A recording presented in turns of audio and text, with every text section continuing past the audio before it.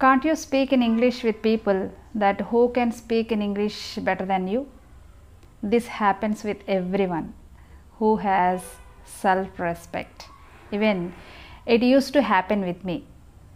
Then what is the solution for coming out of from this problem? Now I am going to tell 4 things which always stop us to speak in English with fluent speaker.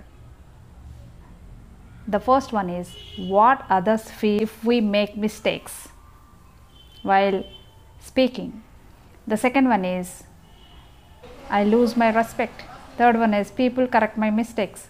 Fourth one is people will criticize me. Now we'll go through all these things. Easier said than done. Let's have a look at these points. First one is what others feel if we make mistakes while speaking English. This thing always goes in our mind. What will happen? I think nothing will happen. Let them feel bad about you. Remember, nothing will stop you from reaching your goals when you have strong desire. I am not saying that I am a perfect speaker in English. I too make mistakes while speaking English, but I don't care about my mistakes.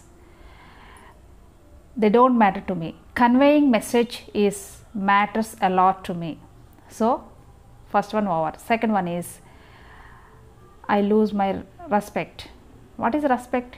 If you are able to speak in English, people will give you respect. In order to learn any language, anything, we make mistakes. So think about future, not current situation.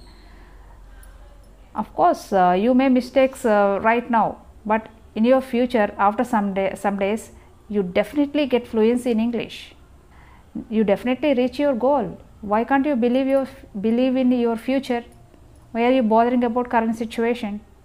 What is your goal? To become a good speaker in English. So focus on it. Then only you can achieve it. Otherwise, leave it. Don't say that I love English. I wanna be fluent speaker in English. Don't say these words. Leave it. Third one is people correct my mistakes. Of course, they may correct your mistakes when you make mistake. What will happen? Learn from superiors. Learn from English fluent speakers. If you make mistakes, there is a chance to get rectified your mistakes by others. So stop assuming yourself. Last one is criticism. Let them criticize. Already I have told this thing in one of my videos. Criticism, this is temporary thing, not permanent thing.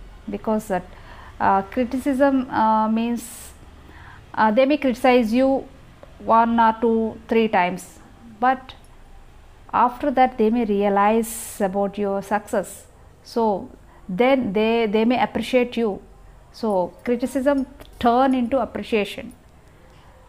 So don't think about these silly reasons to get fluency. Forget about the people who mock at you, laugh at you, criticize you. I hope you start speaking right now. If you like this video, please subscribe my channel. Thank you for watching this video.